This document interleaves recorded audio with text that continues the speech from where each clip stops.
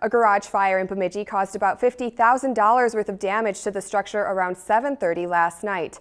Firefighters arrived on the scene located on the 9,000 block of Foxcroft Road Northwest to find heavy fire coming from the garage attached to the home.